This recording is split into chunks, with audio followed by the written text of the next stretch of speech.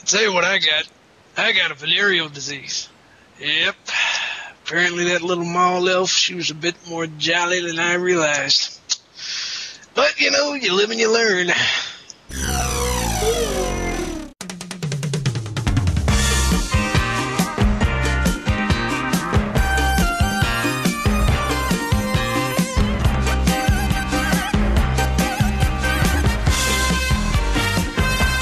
You're listening to the Paraskeptix Cryptozoological Special, starring Wade and Dalton. This week's special guest, a legend in the cryptozoological field. This guy's an explorer, adventurer, discoverer, and anything else that has a "-er at the end of it. He does it all. He writes books. Who doesn't? Be prepared to learn. This week on Paraskeptix.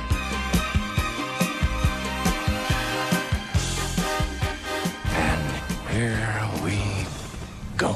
Good evening, Skeptos. That's right, it's the Paraskeptix. We're back where we don't question the paranormal.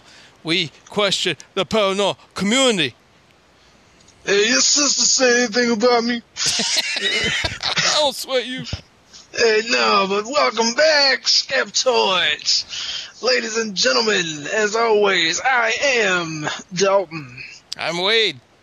And we got a very special show for you tonight, folks. We're going to be talking to a cryptozoological master. Yeah, we're not good at interviews, but this guy came out of the woodwork, literally, and he's willing to talk with us about anything crypto. So that's right, because you know us. We said we weren't doing any more interviews, right? Because, you know, we don't like any of you enough to talk to you. But this guy contacted us. He said, look, I really dig what you guys are doing. He said, I understand you guys probably get laid a lot. So, you know, as cryptomaniacs, we don't get a lot of poon.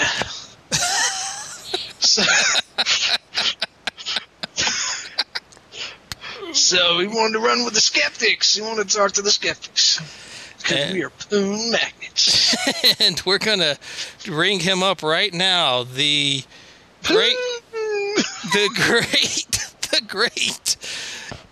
Emmett Mandrake. Emmett Mandrake. Cryptozoological wonder. He's so far underground, he's practically deceased. And you probably don't know about him. You'll have to look him up because you're not in the know like we are. The cryptozoological world has made every effort to try and discredit this gentleman from what he's told us. And we know about as much about him as you do. So we're going to learn ourselves. We thought, what the hell, why not? So let's get him on the line. Let's talk to the apparently famous Mandrake. Okay, we got him. I'm ringing him up right now. Right now. Come in, Ghost Rider. Hey, is this Emmett Mandrake? This is Emmett Mandrake, correct. Guess what? We are live on the air. Not really live, but you know. Oh, yeah. Fantastic. Yeah, we don't really do live stuff. Emmett Mandrake, welcome to the Paraskeptix podcast. I am Dalton. How you doing, Dalton? I'm doing fine, sir. Thank you for having me. I appreciate it. Well, thank you for contacting us. Yeah, we really are honored to have you on the show because it's rare for us to have to interview anybody. Yeah, because we don't like people. So with that being said, well, that's part of being a cryptozoologist. You don't like people either. I understand that. So tell us a little bit about yourself. We understand you're kind of underground in the cryptozoological world, yes? Yeah, and I like to keep it that way. It saves a lot of hassle of people just talking to you and then getting after you and asking you just a bunch of dumb fucking questions. Like what we're about to do. Yeah. Well, no, this is all good. This is you guys come highly recommended. Actually, I frequent your podcast on a semi-regular basis. I told you. You're one of the lucky 25 that listen to us. Yes. Yes. Hey, it's like I say, literally dozens know you, so that's it's always a good thing.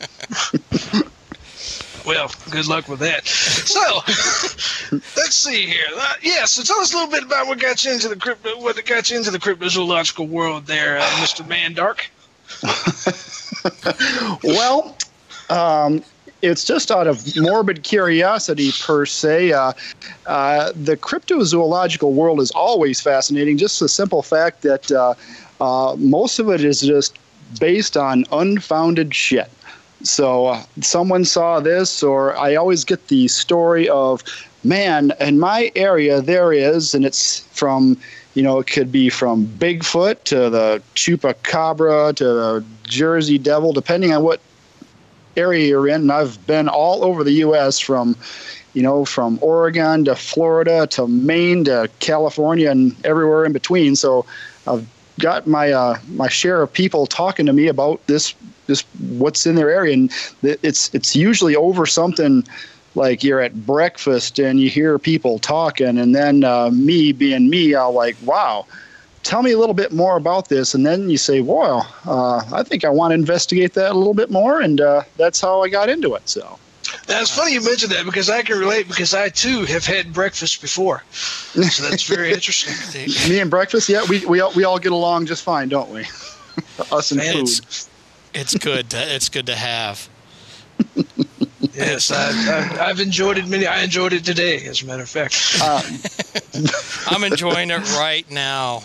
Oh, very good. I typically record the show while I'm eating, and I'm on the toilet at the same time, so it all just washes through, and I get more energy that way. It's the beauty of multitasking. We're all about streamlining processes here on the sketch. Exactly. So, we understand that you've written some books, is that right? Yeah, and they've the book is always books are always it's a constant evolution, and I've written a few on just little about stuff that I probably really even shouldn't be talking about, just because of the fact that there might be some sort of agencies or people that really don't want to know that this stuff is known or want it to get out. See, that's something that we were curious about. Is you for one thing, you hear stories about creatures like Bigfoot, but then people, it's like something like just a vague sighting story. But then there's some people that come out and have like these stories of seeing a Bigfoot on a property and then black helicopters on the same day. Is that something that happens on does that happen pretty often? Are those reports out there? Anytime there's a mass cryptozoological event, so it's to say that you see these town meetings and things like that, and people will say, yeah, I saw what I thought was a Bigfoot around, and then a half hour later there were helicopters there and people with dark glasses and suits on asking us about what we saw and then threatening us if we tell anyone.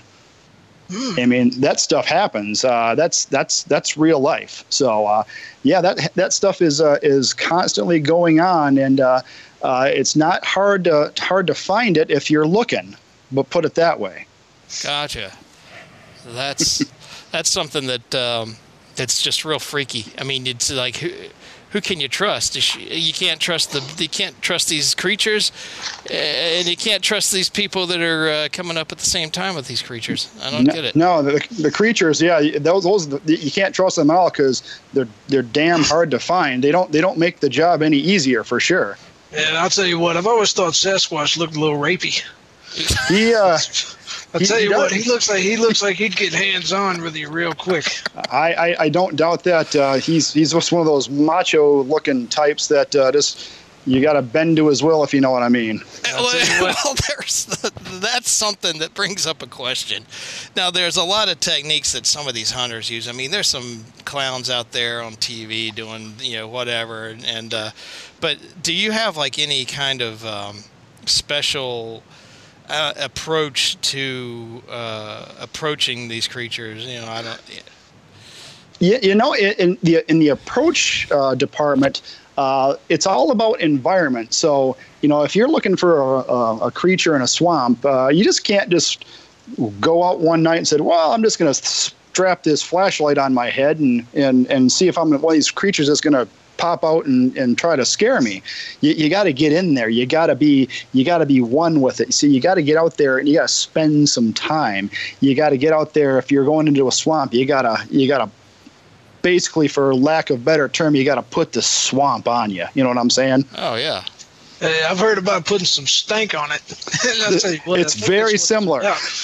Very similar. Anytime you can get out there and be one with the environment, and you gotta rummage around a little bit, because these creatures, they have heightened senses. So you really gotta be.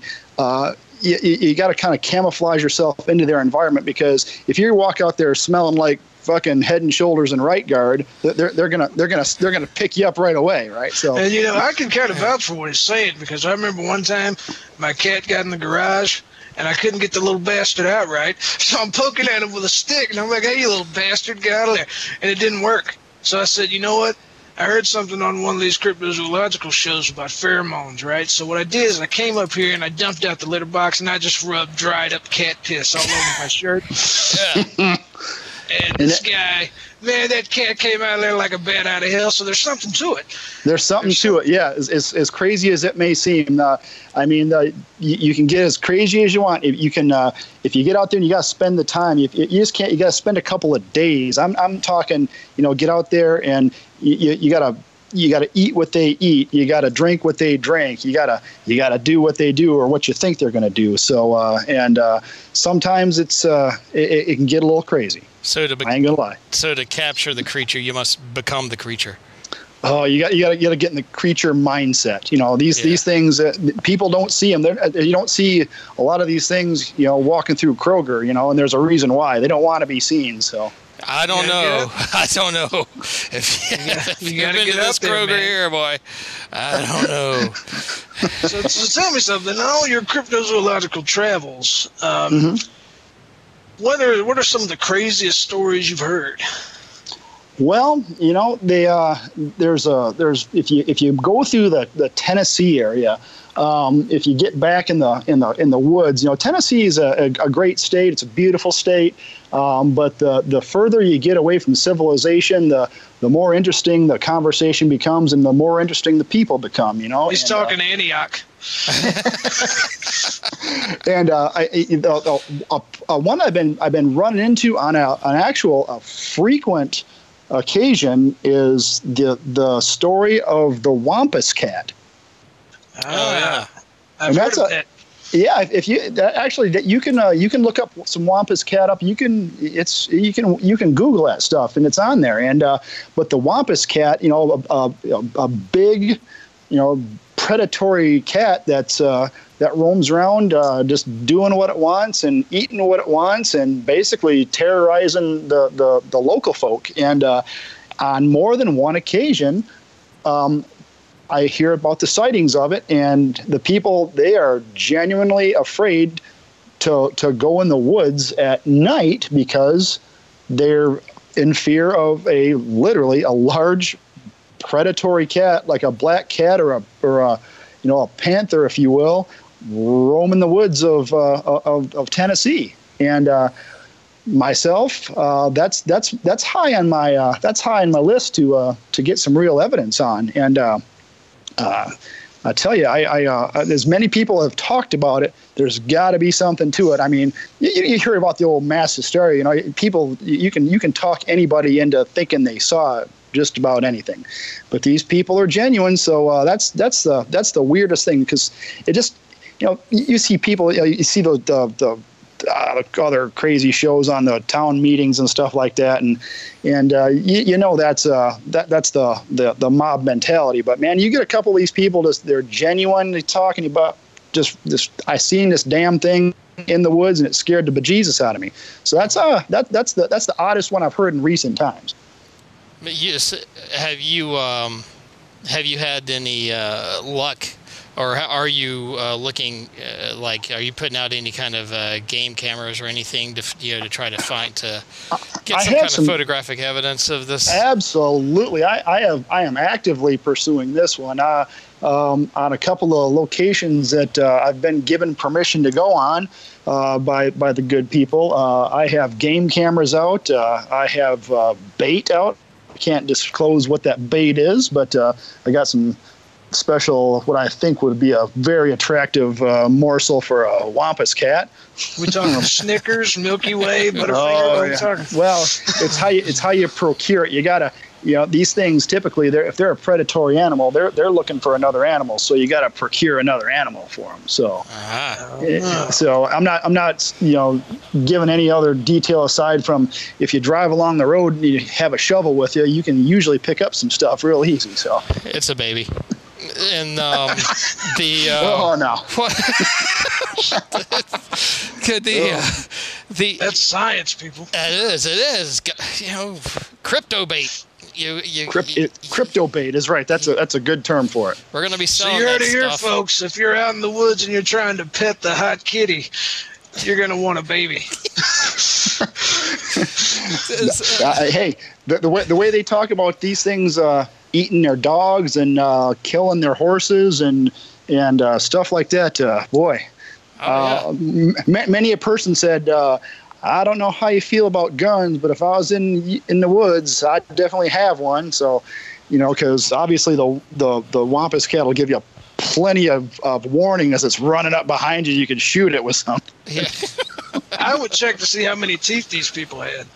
Well, they do have summer teeth. Some are there and some are not. In Tennessee, I don't believe it. No, but I love those stories, and there's other ones out here from you hear about the Ozark Howler and the Dover Demon and all the crazy things that people see, and that the stories have been passed down for generations. And see, that's the beauty about cryptozoology is, anything is possible or nothing's possible. At the very least, you better have a little bit of knowledge about wildlife and all that to be a credible person. A lot of us cryptozoologists, at your core, you're a wildlife biologist. So okay, folks, a quick commercial break and then we're back. You're listening to the Paraskeptix podcast, brought to you by the Paraskeptix Online School of Automatic Painting. That's right, you the listener can pay the Paraskeptix a small fee of $750 for a 1-week automatic painting class. Even if you don't know how to paint, we will teach you how, just like that. I mean, you might as well, right? I mean, you're stupid as fuck anyway.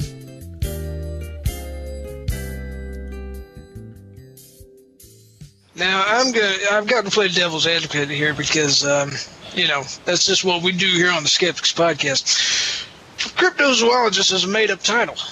So, with that being said, what are you really?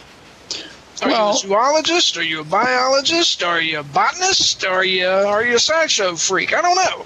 Well, actually, the background is in actually wildlife biology. Interestingly enough, I grew up in the woods, not as a wild man, but as a I don't know. I guess I could have been, but the base of it is if you're in the woods a lot and you study animals and you actually go to school for some of this stuff, at some point you can earn a degree as a wildlife biologist. So that actually removes a lot of the BS that people see, and they'll try to feed you on these animals, because the majority of things, and you guys already know this because, well, that's why you're paraskeptics. I love your tagline, don't doubt the paranormal, doubt the paranormal researcher, right? Well, cryptozoology is a whole lot of the same thing. You got it wrong. But no, that's fine. Continue. But yeah, but I've spent a lot of time in the woods, a lot of time out in remote areas, and if anyone would have saw something like this, you'd think I would have saw something to really spur on something crazy, other than seeing black bears and lynx and regular animals, So yeah. Now, where'd you go to school at? BYOB. Indeed. That place. There's they have I hear that now you pioneered some stuff in your research, and anybody out there, you could Google Emmett Mandrake and find some of his gear. But you make your own do-it-yourself traps.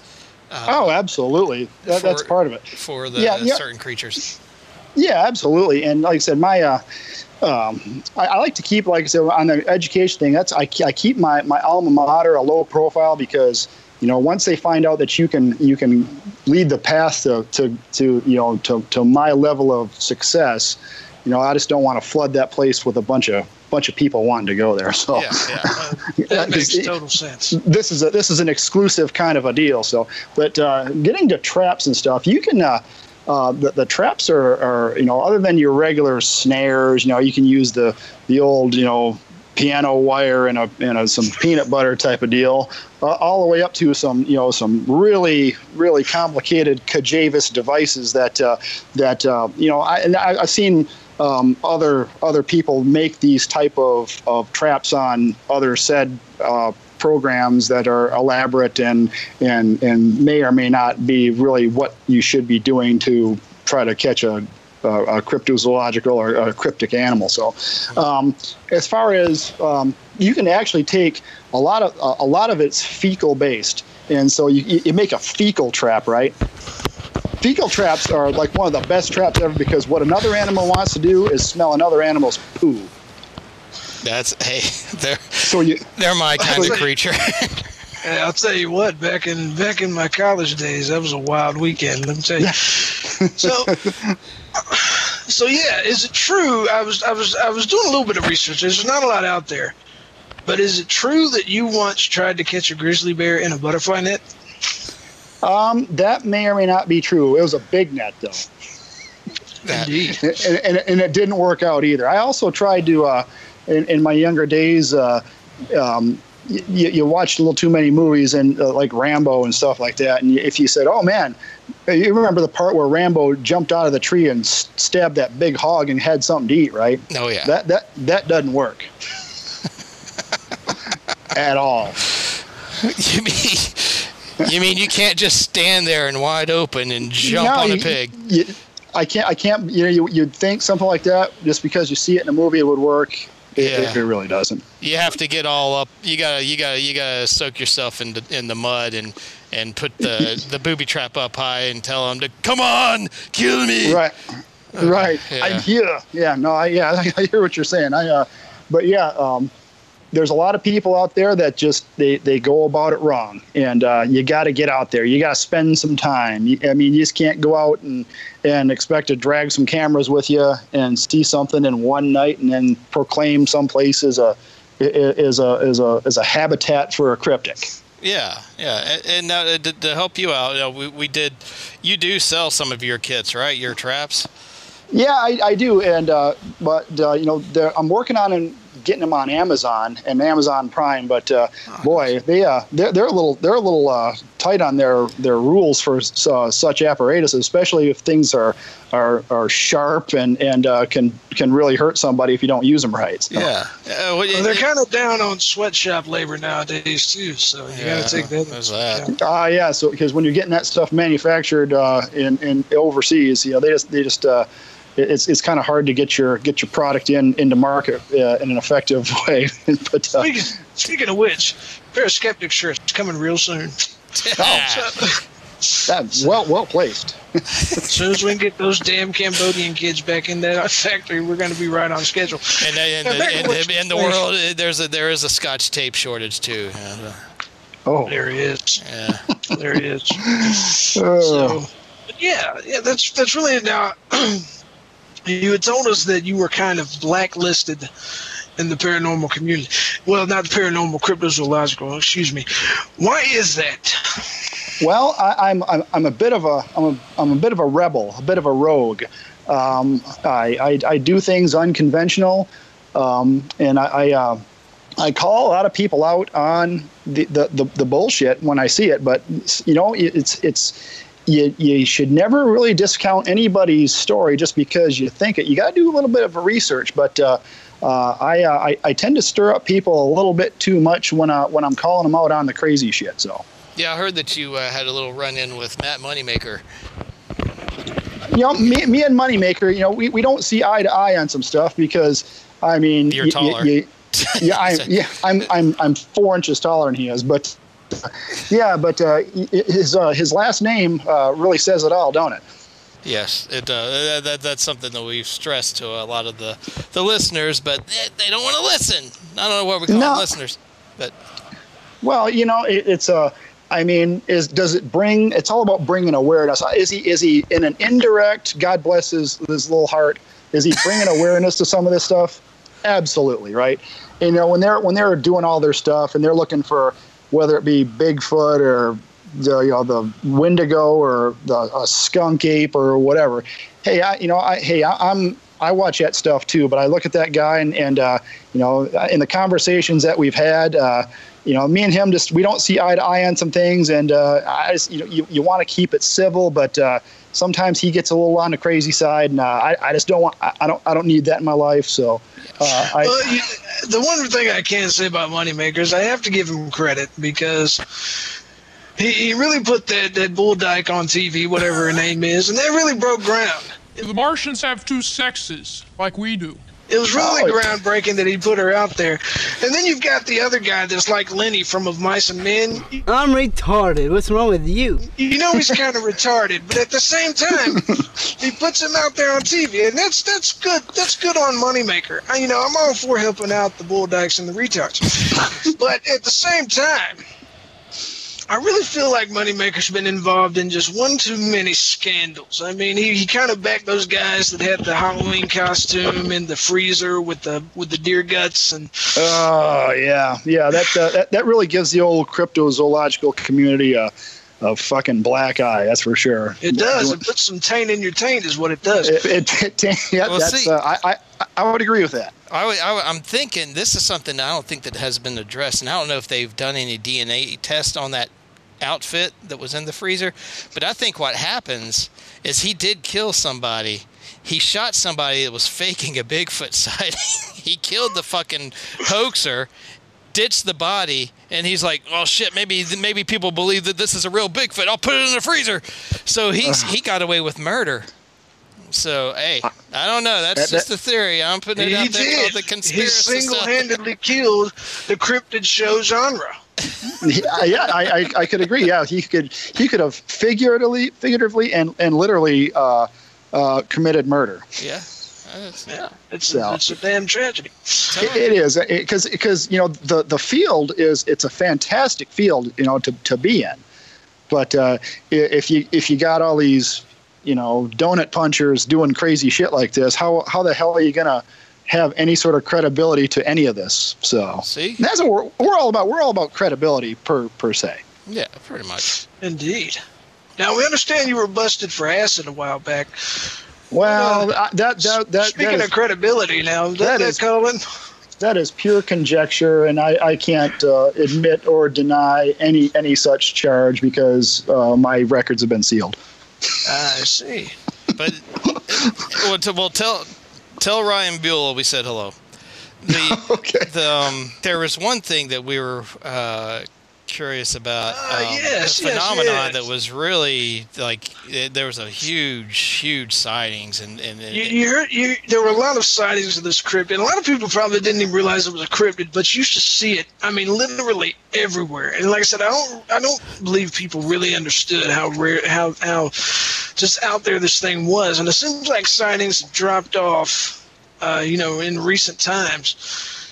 But with that being said, I was interested to get a real cryptozoologist take on if they've heard of any recent sightings of the Wigger. We understand that they were sort of a chimera. They looked one way, but they mimicked other styles. And kind of like a ghetto doppelganger.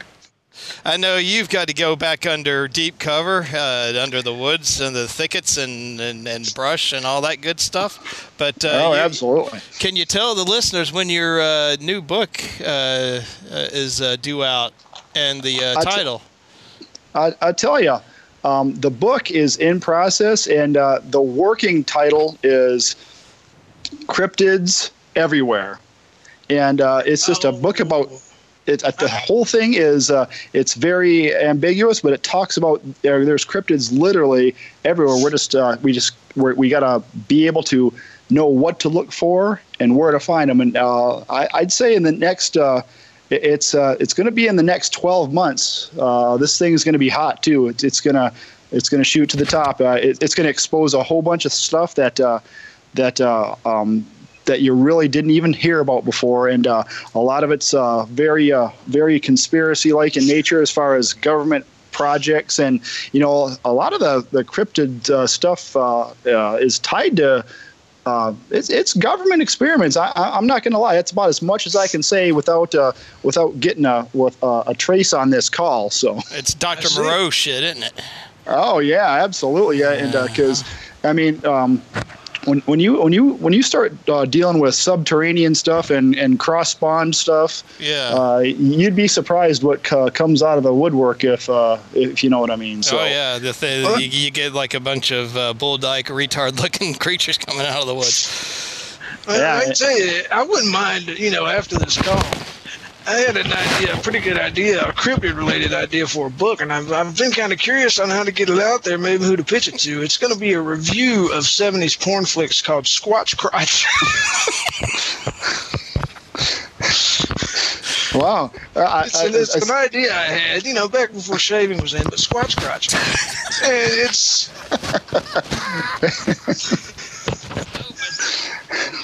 We'll talk more about that later.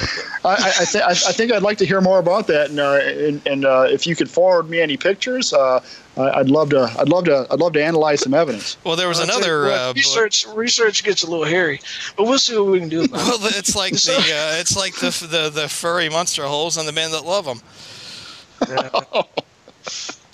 So in your reporting, I'm sorry, but before we let you go, I got one more. Have you ever heard reports of Bigfoot having sex with cows? I have, and that was from where did I hear that? That was from something other. It was from another cryptid researcher that had reported eyewitnesses of actual Bigfoots and or Sasquatch type creatures actually having carnal relations with animals of different species that may or may not been willing. Let's see. Cattle rape. Cattle, maybe some any sort of domesticated animal. You never know. I say Squatch is a big guy. He ain't afraid to wrestle it. That's for sure. I told you that shit's happening. Yeah, because I was going down the road the other day and I saw this raccoon and he was just busted open from the ass end. And I was thinking, there is no way that a car could do that. I'm telling you what, I think it could have been Squatch rape. Next time you see that, I want you to take a picture of it and I want you to send it to me. And see, I think what they're doing, the government is hiding this shit because they're trying to tell you that possums will eat carrion from the ass out. Let's say that they go in through the anal cavity and they eat the inside. I think that's bullshit. I think what they're doing is they're trying to hide nefarious activity by clans of Bigfoot that are living out in the woods. Mm-hmm. And they know if you're going out there, there's a chance you could get ass pounded. It's some kind of Bigfoot gangland ritual, and you don't want to be caught in it. I tell you, at the size of one of those things, you see how just tall they are and how muscular they are. God knows what their reproductive organs look like. Oh my God! That's fucking sky's the limit. The sky is the limit. That's right. Well, I'll tell you what. This has been an enlightening interview. And Emerald Lagasse, we want to thank you for coming out and talking to us. It's well, I appreciate it. I love you guys. I love your show. Listen to it all the time. it's been an honor to be on, and I'm going to continue my research, and I'm sure in the future I'll have more stuff to report, and I can keep you abreast on how the book's coming too. Hey, well, thanks a lot.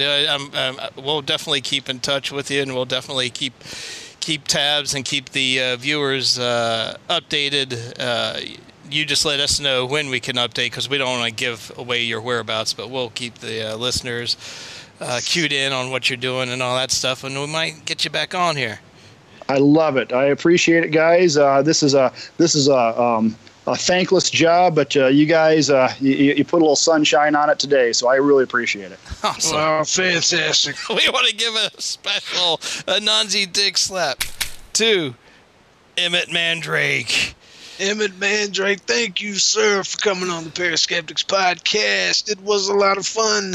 You opened up a lot of eyes. And you learned us, because there's always some new stuff to find out about the crypto world. And speaking of Anansi Dick slaps, we do want to give Anansi Dick slaps to all the listeners out there that liked our Goatman's Bridge comments that we posted up on Twitter about the Ghost Adventures episode that was so fucking bad. That's right. Shout-outs to Wade on that one, because Wade was on top of it, because I don't watch that shit. I forget. I'm like, I asked you, hey, are you watching this? No. It's funny because Wade will shoot me a text once every couple of days. Are you watching? Nope. Oh God, it's like they're so stupid. I want to not watch them, but now they're so fucking stupid. I gotta watch them because it's like, can they surpass the stupid? And they do. They break it. Before we go, we've got to tell you about the latest one. Ghosts in the Hood. Oh, yes. Yes. Now I'm going to say that again in case you missed it, Skeptoids. Ghosts in the Hood. You heard it right. You just think on that one. Sit on it.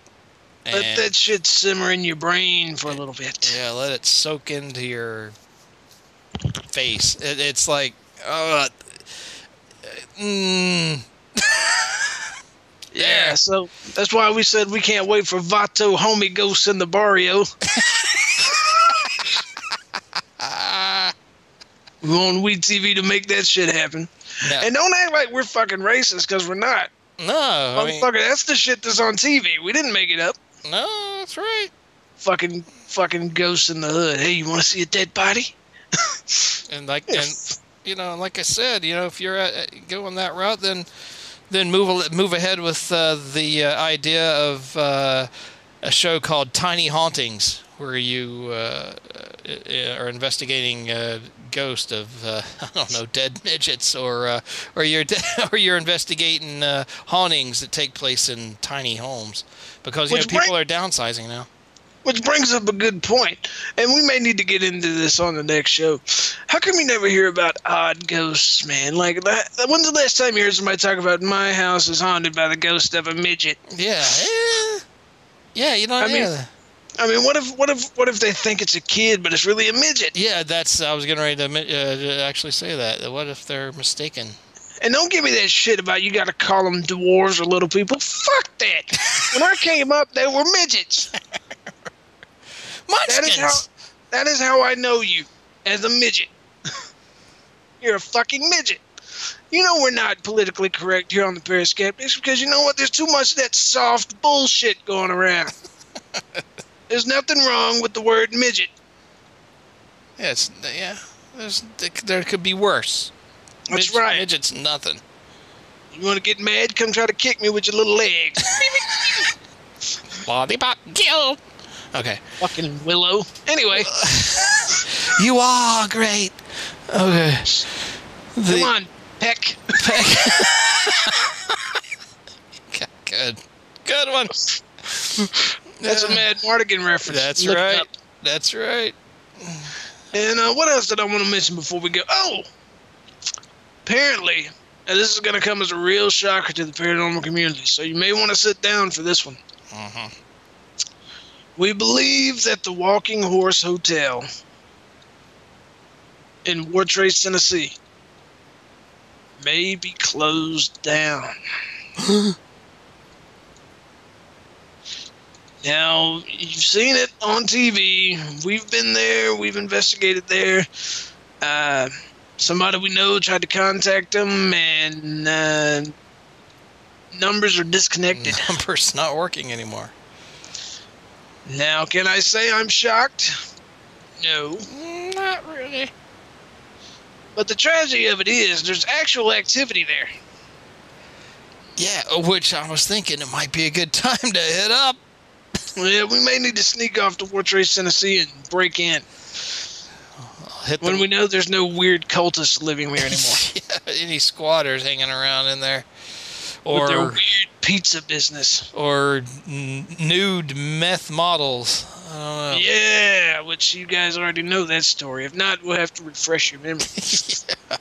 Fucking hell. So, but with that, show's already running late, and we don't want to talk to y'all anymore. Okay, yeah, one more dick slap. There it is, out to all the people in the, because there's more and more people coming in from the UK. Yeah, I'm sure you're having fun watching us Americans while we're going through. Have fun with your little show.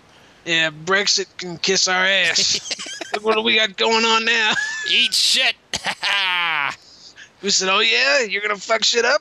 We're gonna fuck it up more. We're gonna top that in balas. It's the American way. So with that, ladies and gentlemen of the Skeptoid family, I am Dalton. I'm Wade. And we will see you on the next podcast. As usual, it's been your pleasure. And none of ours.